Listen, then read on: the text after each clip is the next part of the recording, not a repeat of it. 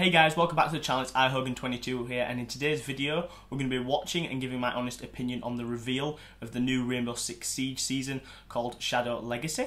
We're just going to be watching it through together, giving some of my thoughts and opinions on sort of what's going to be coming to the new season and things like that. Don't forget to subscribe, like and comment down below, and let's just get straight into the video.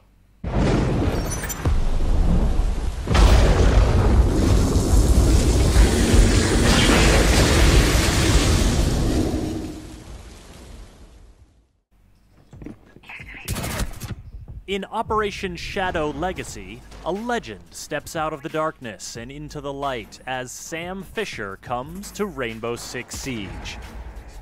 Armed with a powerful new intel-gathering gadget, a deadly new assault rifle, and a gruff demeanor honed over years of fieldwork, Fisher steps into his new call sign, Zero, with all the swagger you'd expect from an icon. Perfect shot. But Shadow Legacy is about more than one operator.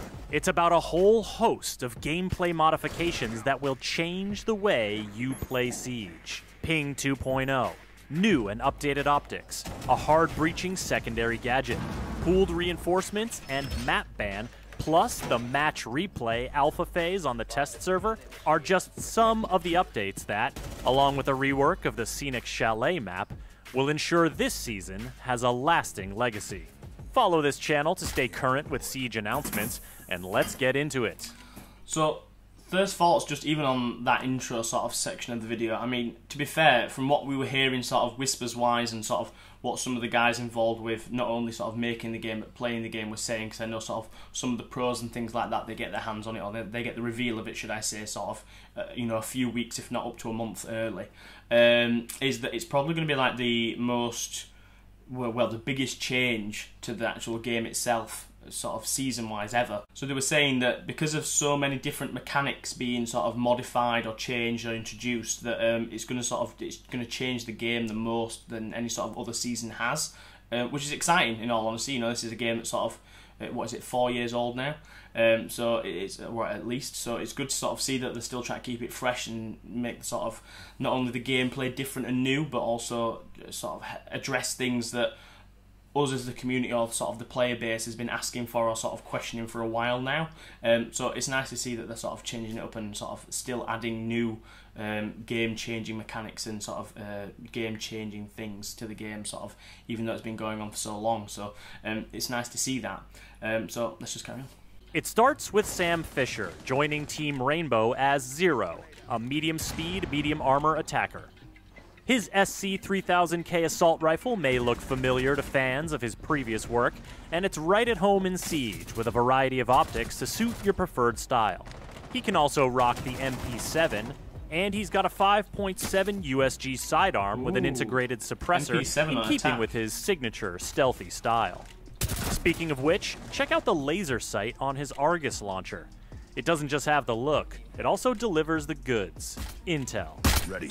Argus launched. Always one to use cameras to his advantage, Zero can fire his Argus projectiles into breakable and reinforced surfaces to burrow through and create camera vision on both sides of the barrier. Walls, floors, hatches, and ceilings are all potential peak points for Zero and his allies. And though these two-way cameras can only look in one direction at a time, there's no more versatile way to get a look into a room the defenders don't want you to see. Even if they can't burrow all the way through, Zero's camera projectiles will still stick into most surfaces, opening up a world of possibilities for cheeky new camera placements. And it's not just intel they'll be gathering. Each Argus projectile can fire a single laser to destroy enemy gadgets or deal minor damage to enemies themselves. Zero's gadget is a powerful new tool for the attacking team, so defenders will want to keep their eyes and ears peeled. The projectiles make a distinct sound when burrowing into place, and can be easily destroyed with a bullet. Electrified surfaces will destroy the projectiles on contact. Also, mute jammers will keep them from functioning, while Wamai and Jaeger's gadgets will snap up any that fly by. But with so many places to deploy his gadget from relative safety, and so many ways to put it to use, Zero is sure to make his presence felt on Team Rainbow. Right, so just really quickly, because there's a lot to unpack there in all honesty. So there's only going to be one new operator this season, and he's an attacker.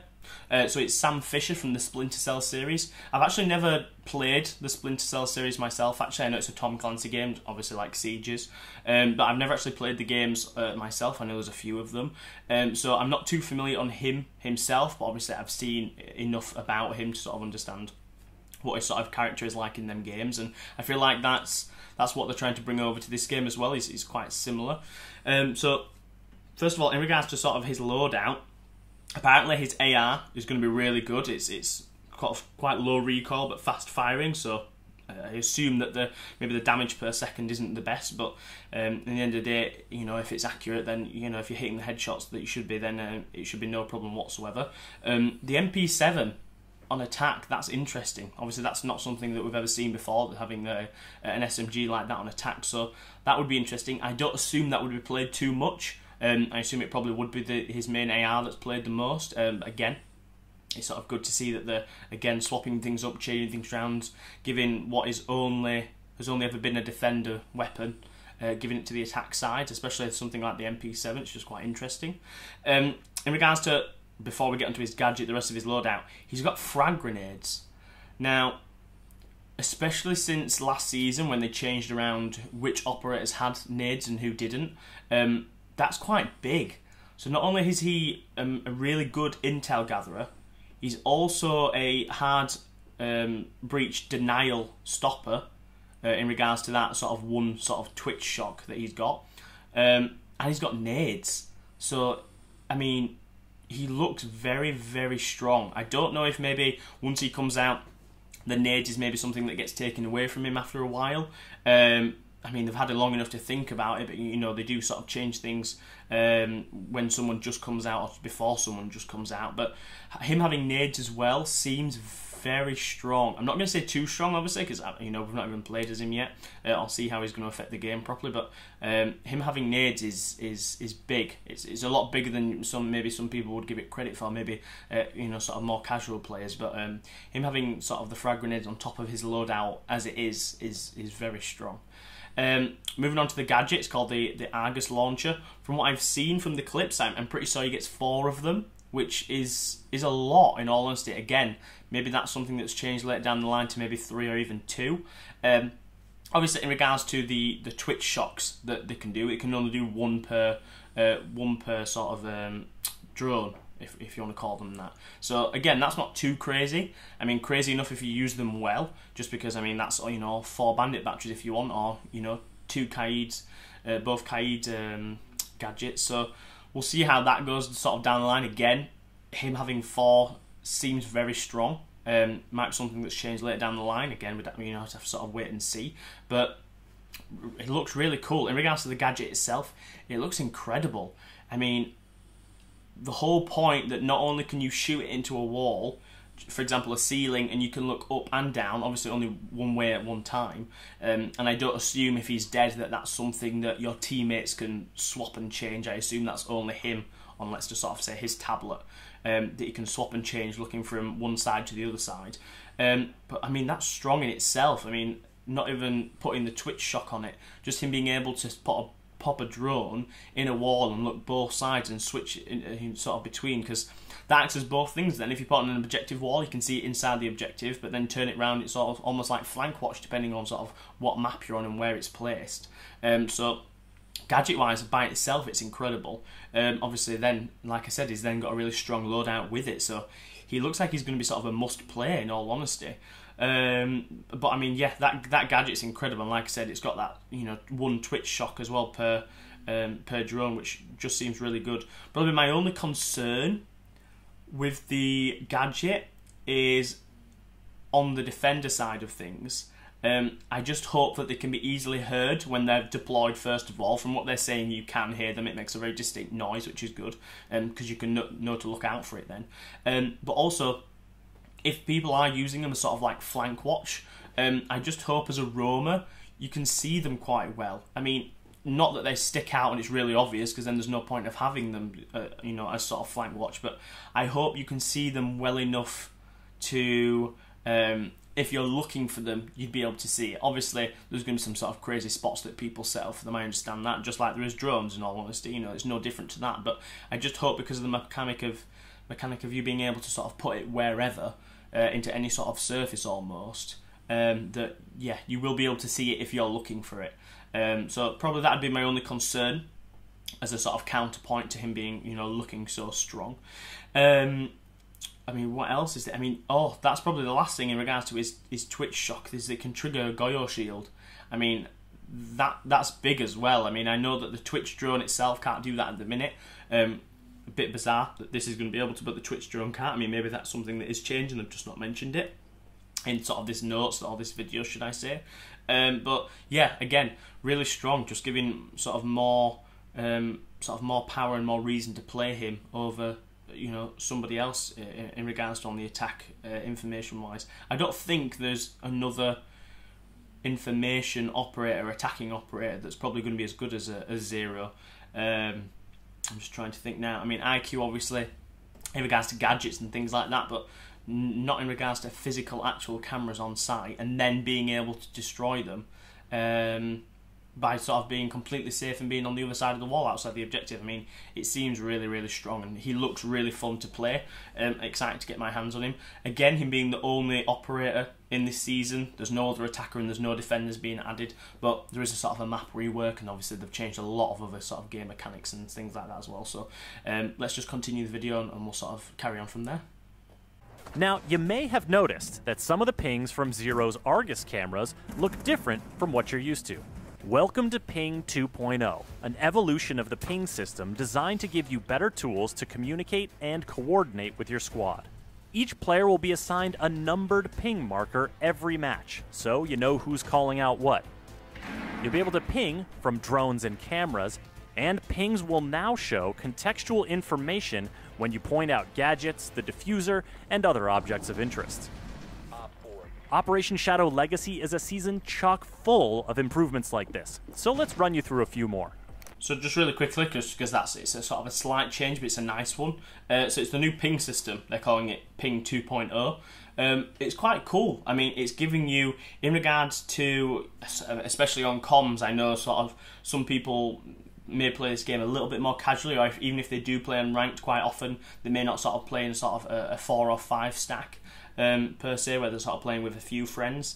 So even if you're just playing with one teammate, what you can do is, if you're not all on mic together on a team and you're playing with randoms and people you don't know, this new ping system allows you to give even more information without saying it over mic. So, you know, we're going into an objective and I'm saying, you know, there's a C4 prepped at a door or something like that. You don't even need to necessarily call that out on mic anymore. You can ping it. It's going to come up for all your other teammates of that it's not only your ping, but what you've pinged. It gives you the little icon symbol that, you know, that is a C4, or that is a Goyo shield, or that is barbed wire. So in regards to that new ping system, if anything, that's just going to really benefit people that play in sort of, well, less than 4 or 5 stacks.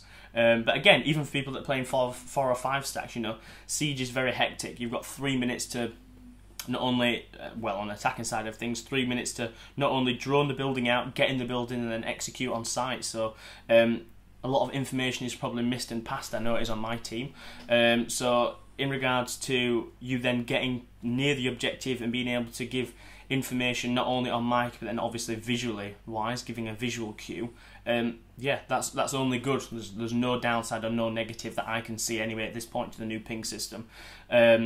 My only concern was that you may be able to ping multiple things at a time, and it might be a bit too crazy visual wise, but from the looks of it you can't. Just then on the video you saw he pinged the Goyo shield, and then he pinged the Malusi, the Banshee gadget, and once they pinged the second thing, the first thing no longer had a ping on it, so that's good. It means that just like it is now, you can ping one thing, but then if you ping a second thing, it's going to then get rid of the first ping, which is good, because like I said, you don't want, you know, you're looking at your screen, you can just see 10 pings, because again, that'd probably be too much, it'd be too overwhelming. So yeah, I don't really see any negative impact or outcome of this new ping system. It's just something that's nice. It's just going to give a slight ease to sort of the gameplay, and like I said, especially with people that are not playing in sort of, you know, 4 or 5 stacks. So yeah, it's good addition, good change. Let's just carry on from there. Another area where you may have spotted some changes is the optics on the weapons. There are some new scopes and new magnification levels, so look for the classic ACOG to be reinvented as the 2.5x. Okay. There are also some redesigned sights, including a new red dot and a new holographic, as well as a general overhaul on which operators have which optics for which guns. Plus, you can now customize the color and opacity of your reticles to see your targets in a whole new light. So, just really quickly on that point of view then, so in regards to the optics, again, just a nice addition. I don't really see a negative to this. It's just them giving us more customized, sort of customizable options, more chance to sort of make our loadout the way that we want it. In regards to the sight, so from what I can see, it's the color that can be changed. It's the physical sight itself, obviously, depending on which sight you're choosing, you know, red dot 2.5 times, 3 times, etc., etc. And then the opacity of the scope as well. From what I can see, and there's no way that you can change the size of it, which again is fine. I just hope that some of these sights aren't too big; they take up too much of the scope.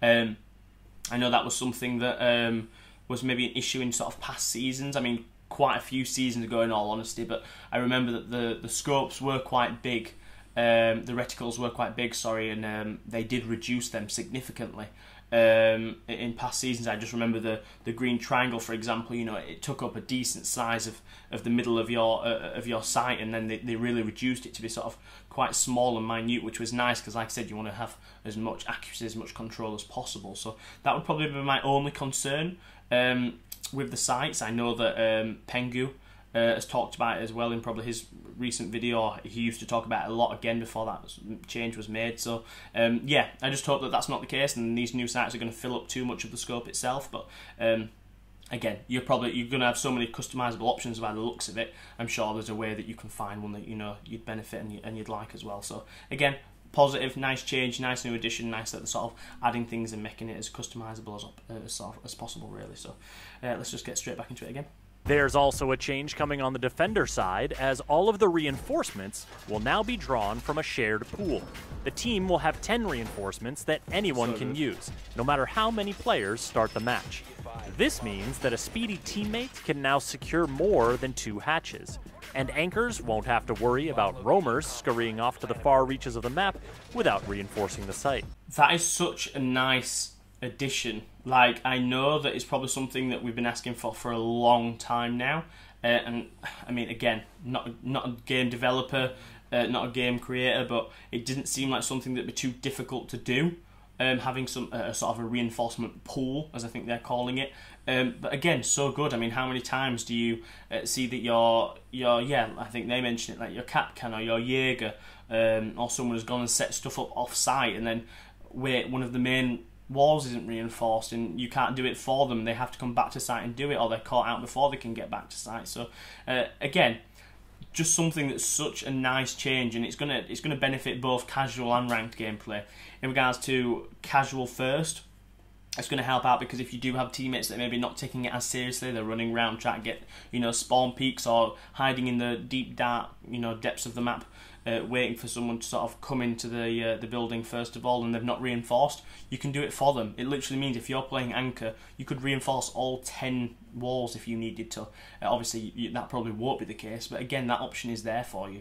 And then in regards to maybe more serious gameplay like ranked or pro league even, again, it's just going to make their guys sort of setup times even quicker, because then guys where they need to set up rotations, traps, sort of set up their strats for the sort of objective and things like that, depending on what map they're on. It's just going to make it so much easier, because now your roamer or whoever needs to do the rotations or setup doesn't need to spend, you know, what is it, setting up a reinforcement, I think it's 5 seconds, so they don't need to waste 10 seconds of the 40-second prep phase sort of setting up. So again, just such a nice change.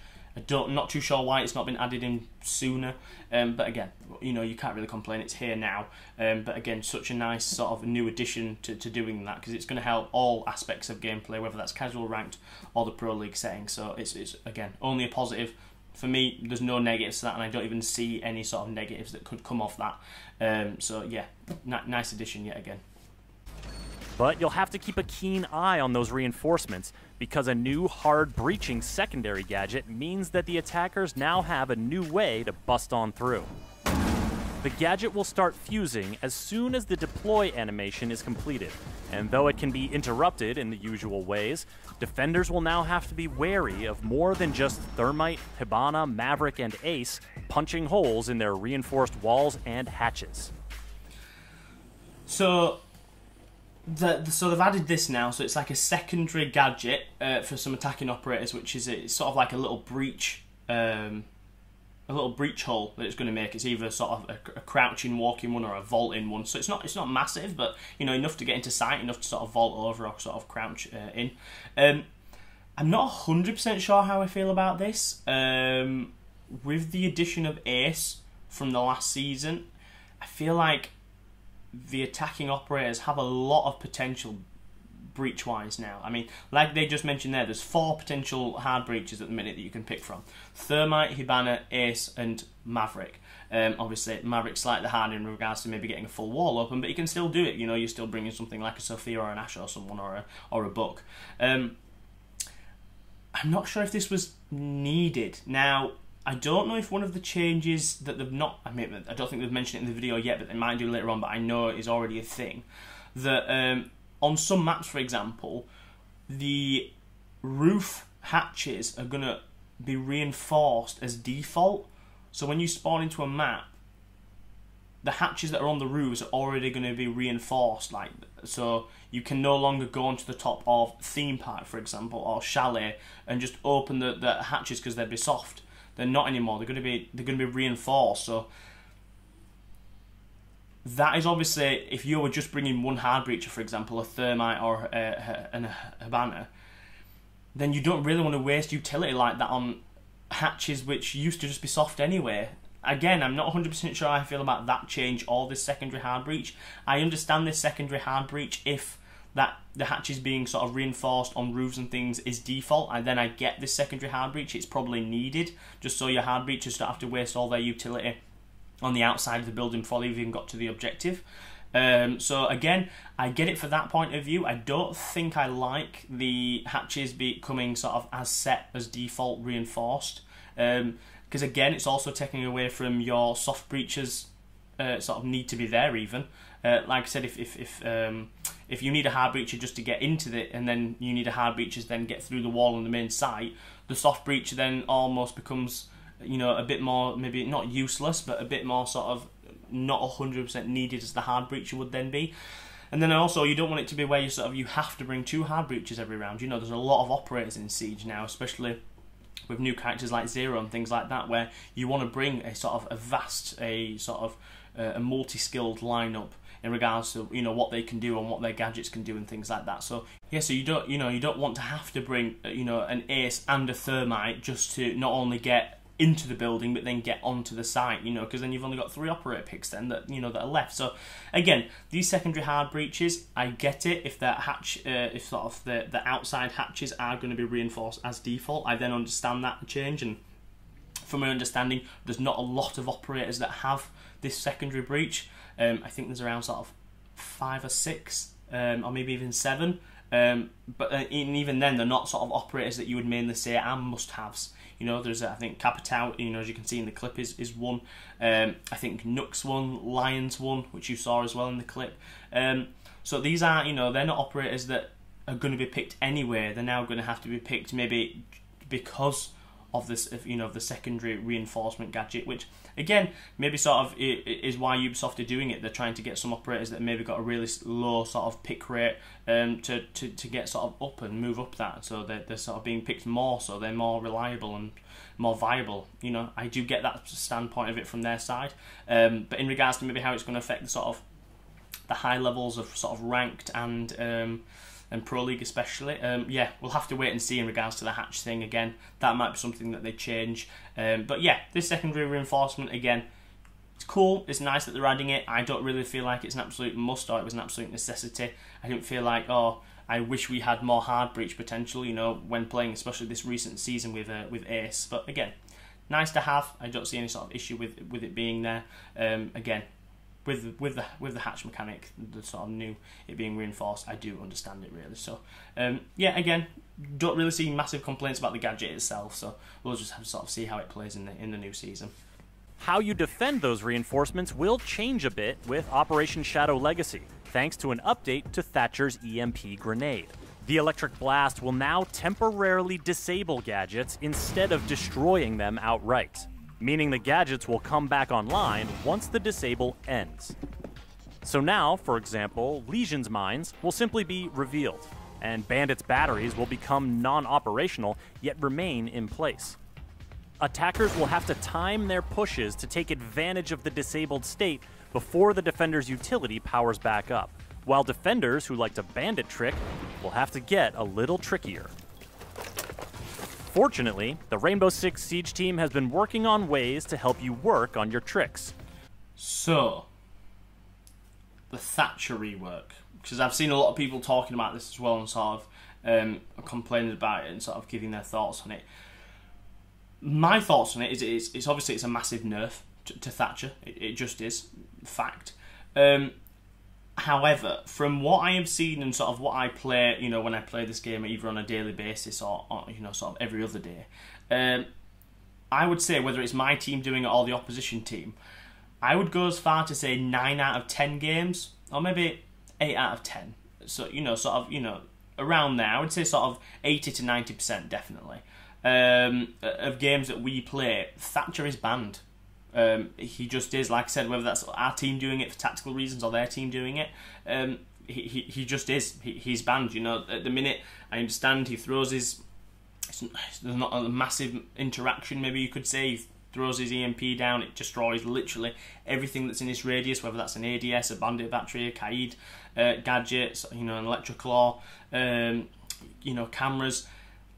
I get it. I do get it. So I think what they're going for in regards to this is they're trying to really drop that ban rate of Thatcher down. Because like I said, I mean, I'm sure when they released the, you know, the stats of the season a few weeks back now, because I know that his ban rate is sort of really up there, you know, with the likes of, you know, people like Jacqueline and things like that on attack. So I do get it. I get it from the standpoint of they're trying to make Thatcher banned less and played more. So I do get that aspect of it, because he would be, you know, in regards to, I think that if you were banning operators now, because he doesn't just have to throw his EMP down, it destroys everything in its path, it probably will be, he will be banned less. That will happen 100%, whether that's dramatically or just ever so slightly. It will change it. It 100% will. I don't think people will now continue to ban Thatcher the sort of current way that they do. But yeah, so I get it. From sort of the developer standpoint, they want this character to be played more, banned less. I do get the change. In regards to the change as well, it doesn't really change a massive amount in regards to sort of wall denial. The bandit still has to put, you know, still has to bandit trick actively and things like that. Probably it just makes it slightly easier if anything, because instead of, you know, him having 2 bandits down on a wall and him having 2 in his back pocket to actively bandit trick, you know, when a Thatcher would put them down and, you know, they get blown up and get destroyed, he can trick with the ones that are there. So again, you know, quite a nice sort of new interaction that sort of anyone that's, you know, sort of trying to trick a wall with Kaid's electric claws or bandits, bandit batteries, it's going to be sort of a new interaction for them. I mean, it's not a role that I necessarily do when I play on my team, but it's just, again, it's just something that's going to be different. It means it's something that they're just going to have to get used to. Again, I only think it's probably a benefit for the defenders. Like I said, Bandit now no longer needs to have sort of 2 stored in his back pocket. He can use the 2 that are on the wall, and then he can go and put 2 on a different wall. So yeah, again, I don't see this as a massive negative. Probably I would say that maybe Thatcher did need some sort of rework just because of sort of the sort of really high ban rate that he was getting at the minute. So yeah, again, I don't see this as a negative or maybe necessarily as a positive. I just sort of see it as something that is sort of new and we're going to have to get used to, really.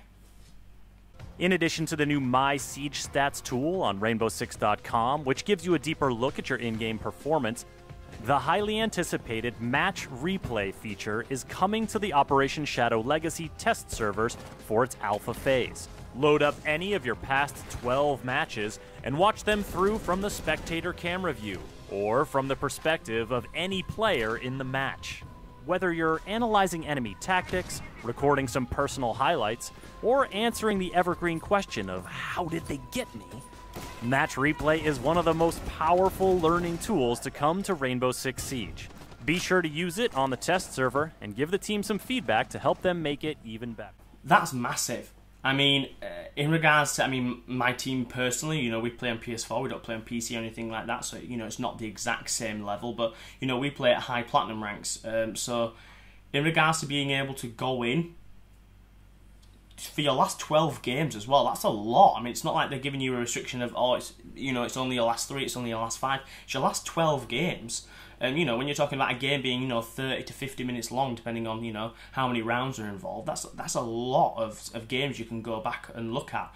And they're not even restricting you in regards to you can only watch your gameplay. You can switch to any of the 10 operators in a single round, whether that's your team or the other team. So, or like I said, watch from a spectator view like they do on Pro League sometimes when they're sort of, you know, setting up and things like that. So, this replay system is massive. Whether that's you sort of want to review tactics with your team, see what worked well, see what didn't work well, or you just want to sort of have a look and, like you said, and maybe get some, you know, highlights and things like that in regards to sort of content creators. But this replay system is massive. I honestly never thought, I know people have wanted it for a long time, you know, a bit like sort of Fortnite introduced it a while back now. I never thought that Siege would get it just because of how much there seems to be going on in sort of in one match, in sort of in one round. There's a lot of information going on. There's a lot of sort of operators setting up.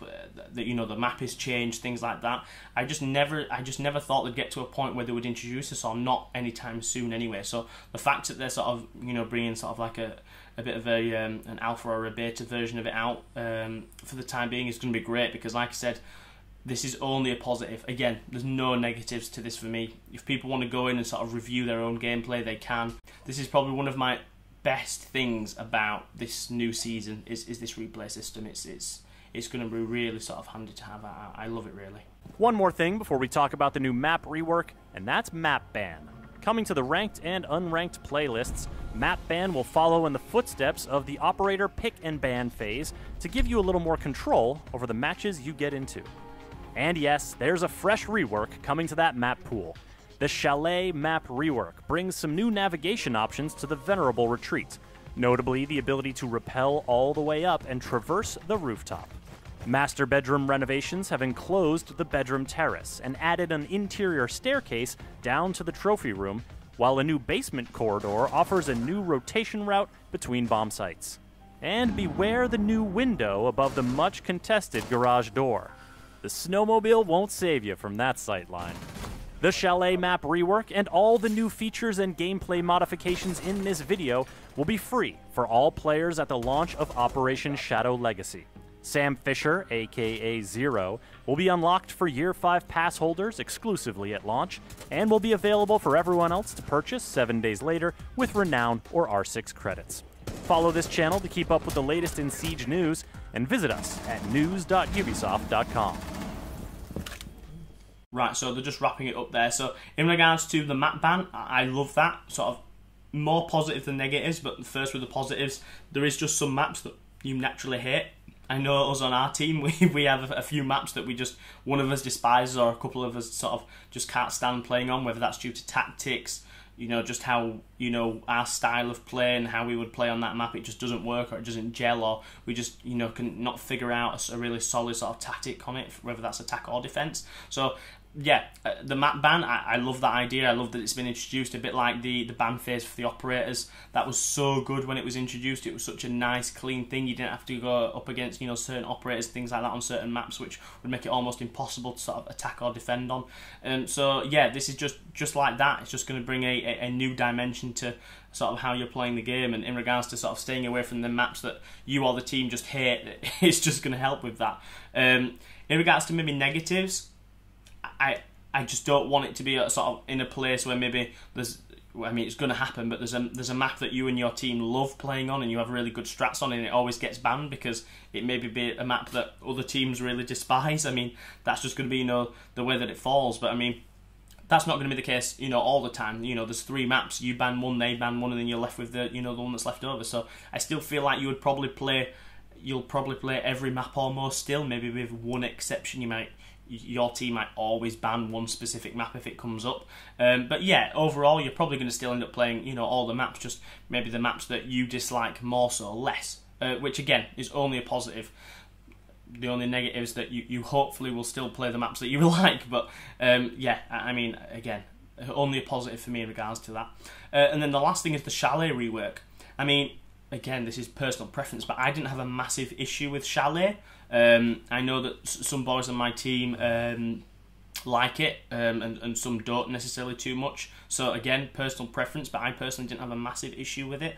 I thought attacking-wise, as long as you brought the right operators, you could execute some good sort of site pushes. Defender-wise, again, as long as you had some sort of decent strat set up, you were watching sort of, you know, each and every avenue that the attackers could push. It was defendable, was, you know, with the sites, especially the, you know, the sort of main garage site and the kitchen and trophy site. So, you know, again, nice that they're reworking these maps. I like that they're sort of retouching the maps. My only concern is I know they've done that with one or two maps already that me and my team don't really feel like they've necessarily made better. But again, you know, we can't sort of comment on that until we've played it. But I didn't have a massive problem with Chalet, so we'll see how the new Chalet plays. I like the sort of whole aspect that you can rappel all the way onto the roof and cross over like that. It saves time from running all the way around the side to get to the other side of the map, because that is annoying sometimes, and especially on a map like Chalet where there's so many sort of different windows and places you can get peeked from, that can be annoying when you're trying to rotate around the other side of the map on attack. So again, more of a positive than a negative is the new Chalet rework, but we'll have to sort of wait and see how it plays. Right guys, so that's really it for the sort of reveal of the new season, Shadow Legacy. For me, the positives far outweigh any sort of negatives or concerns. I mean, if I had to rate it, I would say obviously getting my hands on it, 8 out of 10 at least. Excited for the new operator Zero in regards to Sam Fisher. Excited to sort of see how his gadget works and how it sort of mixes up the gameplay. I'm just excited for all these new gameplay mechanics, you know, being introduced. The reticles, the sort of the ping system, secondary hard breach. You know, it's just going to be, it's exciting. It's going to be a really good season. And like sort of everyone has been saying, it's probably going to be the season that it's switching things up the most and changing the most. Which again is only good for a game that sort of this, you know, this sort of amount of years old now. It's only ever good that we have sort of changes and things that come in and mix it up a little bit. So I'm excited to play the new season, I have to say. Right guys, so if you did like this video, you like my sort of review video, I will maybe try and do more in the future in regards to sort of, you know, seasons, whether that's, you know, R6 or other games. So don't forget to subscribe, like and comment down below, and make sure you turn that notification bell on just to make sure you don't miss any of my upcoming videos, and I'll see you in the next one guys. Thanks so much for watching, bye bye.